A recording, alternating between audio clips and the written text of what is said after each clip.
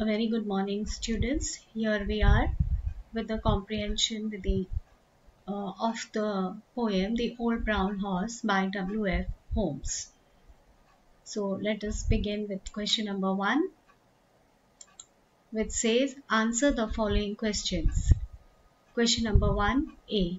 What do we learn from the horse's appearance and behavior? The answer to it is, from the horse's appearance and behavior, we learn that the horse is weary, old, shaggy, not very well cared for, sad, and the horse longs for respond to human touch. Question number 1b. When does the horse feel that life is not so bad? The horse feels that life is not all that bad when a passerby speaks a kind word and strokes its mane and shaggy coat. Question number 1c. What does the poet ask the reader to do? The poet asks the reader to stop for a word or two with a horse and show some affection towards the lonely animal. Now children, when you are writing your answers, do refer to the summary because it will help you to write the answers very clearly. Now these questions are more difficult. Question number D. Why is the horse no longer used for riding? Give at least 2 reasons. Question number 1, D. The horse is no longer used for riding because it is old, time has passed, and it has brought new methods of transportation such as the motor car, thus making the use of the horse less. Now question number 1e. Who might have been responsible for neglecting the horse? Why was it neglected?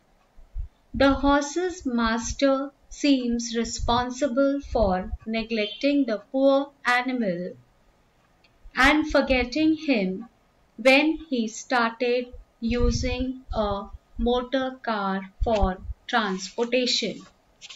Now question number 1f. What would you have done to make the horse's last years comfortable?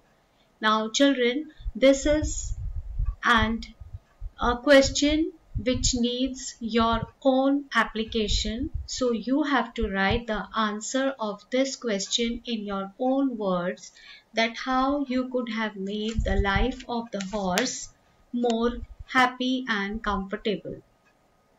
Now let us proceed to the next thing. Mark these statements as true or false. Now question number 2, you are going to solve in the textbook itself. The old brown horse was pleased with life. It is false. The old horse likes having visitors. Very true. People who drive past are interested in the horse. No, not at all. It is false. The horse does not like being touched. This is also false. So question number 2 kindly do in the textbook itself. Question number 3, answer the following with reference to context. Oh, thank you, friend, for the kindly thought for a horse who has had his day. The underlined phrase means that he has become tired of his life, has lived through another day, has now grown old. Now, the correct answer for this question is option number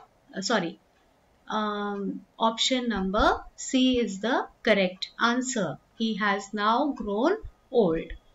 Now let us proceed to question number 4. Is there a rhyming scheme in the poem? What is it? I have already discussed with you the rhyming scheme and given you in the summary, and it is A, B, C, B, D, E, F, E. Now,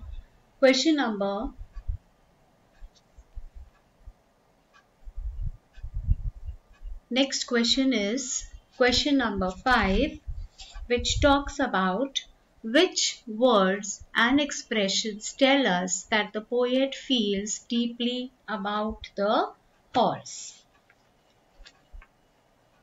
The title of the poem seems to have the hidden words, "The poor old brown horse."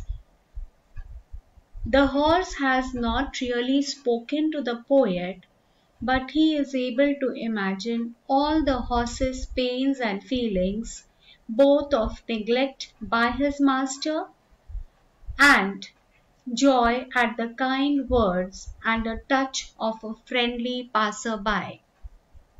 The poet's appeal at the end of the poem to all passers-by to stop and speak kind words to the horse shows his love for the old forgotten animal. Now let us proceed to question number it is working with words. Let us see what the question says. Here are some words that may be used when speaking about the horses and riding. They are coat, riding, lame, trot, mane. Now the meaning of these words I have already explained you while teaching you the poem. Now here are some other words. Which words may be added to the list above? Circle them. Look for their meanings in the dictionary. Now listen to me very carefully. The words have been already highlighted in yellow color. These words shows that they are related to the horse and the horse riding. Now what you are supposed to do is, you are supposed to find the meanings of these words from the dictionary and write it in your textbook. Now the words related to the horse and the horse riding is race, stirrup, fetlock, bit, saddle, rein, jump, gallop, canter, Shetland pony, shoe, hawk. Now this Shetland pony, S is in capital, this means it is a proper noun. It is a name of a particular kind of pony. I have given you a hint. Gallop word I have used while teaching the poem. And the other remaining words are very easy, which you have to search from the dictionary and write it in your textbook on another piece of paper and paste it there.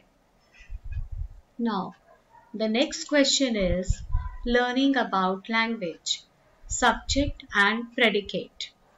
You have to add suitable predicate to the following to make sentences. Now, we is the subject. Have been playing in the rain throughout the day will be the predicate. I have just cited one example. Remaining you have to write. That man who is the president. The subject is given. Complete it with the predicate.